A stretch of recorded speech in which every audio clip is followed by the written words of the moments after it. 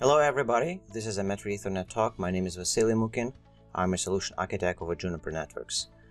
Today we're going to talk about how to build a MEF-compliant E-Access services by using a Juniper Networks platforms, specifically ACX and MX series routers.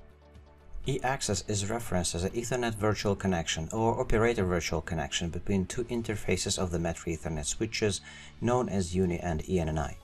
Usually UNI interfaces where a customer CPE or need device is connected.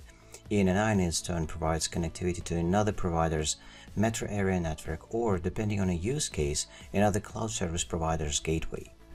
One of the purposes of the today talk is to demonstrate which features and attributes within a Junos operating system corresponds to the 5 MEF attributes listed in the below diagram. We will see how to make physical port on Junos device looks like a UNI and or ENI port, how to enable EVC multiplexing, customer VLAN and customer COS marking preservation end-to-end. For the sake of simplicity, we'll use a single customer VLAN mapped to EVC, which corresponds to C-VLAN bundling attribute set to no.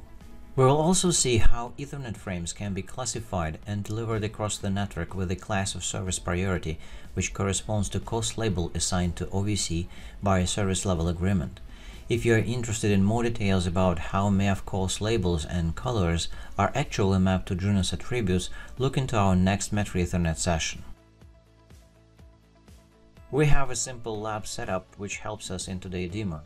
Two nodes, ACX5K and MX router, play roles of the Metro Ethernet switches and host UNI and ENI ports respectively. Nodes are interconnected via an MPLS fabric. UNI and ENI in its turn connected to ports of the traffic generator, so within the course of the session we'll be able to verify not only a control plane of the connection, but also send some traffic and make sure that Ethernet frames are received at both ends with appropriate values of VLAN tags and PCP bits. As I mentioned before, metro routers or switches, if you want, are interconnected via an MPLS fabric. For the sake of time, core-facing interfaces are pre-staged with configurations for IGP and MPLS protocols, and we don't need to touch it within the course of the session.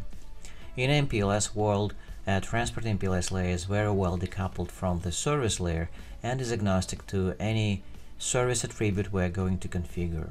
So I believe it is a fair approach for our quick talk. We have all necessary class of service profiles like classifiers and rewrite rules pre-configured but not yet assigned to the service endpoints. Only core interfaces are configured with the appropriate class of service. Within the course of the session, we need to configure OVC endpoints hosted at UNI and ENI firstly. Secondly, we need to enable connectivity and control plane between endpoints by establishing a Martini pseudowire. And finally, we need to set an appropriate classification and mapping of ingress customer frames to forwarding classes or to COS labels if we speak in terms of defined by MEF. So let's start with configuration of the OVC endpoints.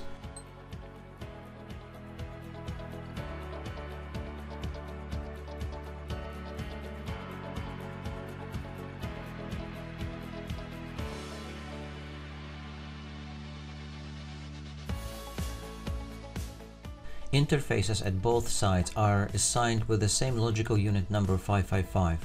For the sake of convenience, same numbers will be used for virtual socket ID. In general case, they can be of course different. Encapsulation type flexible Ethernet services is something that can be associated with the MEF EVC multiplexing attribute. Flexible VLAN tagging enables VLAN stacking on interface, allows .1Q or Q-in-Q encapsulation. At the UNI side, any frame with customer VLAN ID 120 will be accepted on port and sent into virtual socket.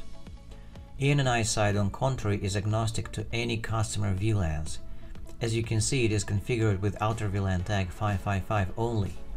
Provider bridge ether type is used at the ENI side in agreement with MEF spec.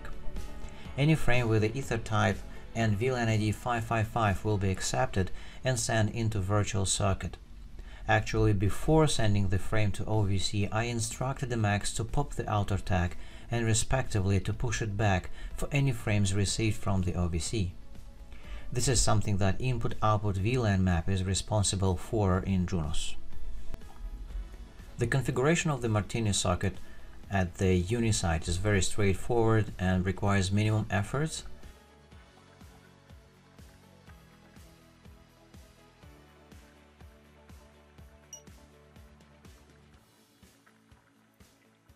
We need to let the switch know the loopback address of the remote node, what local endpoint virtual socket is attached to, and the unique identifier of the virtual socket. Uniqueness of this ID should be supported network-wide.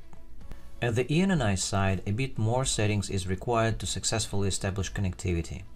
A pop-push operation with outer S tag at the ENNI affects Junos router's decision about type of the default encapsulation used for the virtual socket, and we need explicitly set it to the Ethernet VLAN to make it consistent with default encapsulation chosen at the UNI side.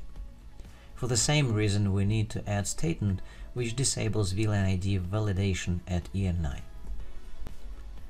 After committing configuration at both ends, we should be able to see our OVC up and running. As soon as control plane is up and running, let's validate its data plane. I have traffic streams pre-configured at my traffic generator. Each stream consists of 8 flows, 4 flows per direction. Each flow is assigned with a dedicated PCP bit used in the C tag at UNI and in S tag at the ENNI. Now let's start the flows and capture traffic at both sides. The first thing to mention about the packets captured at UNI side is that we have no losses. We received all 500 frames sent from the ENNI.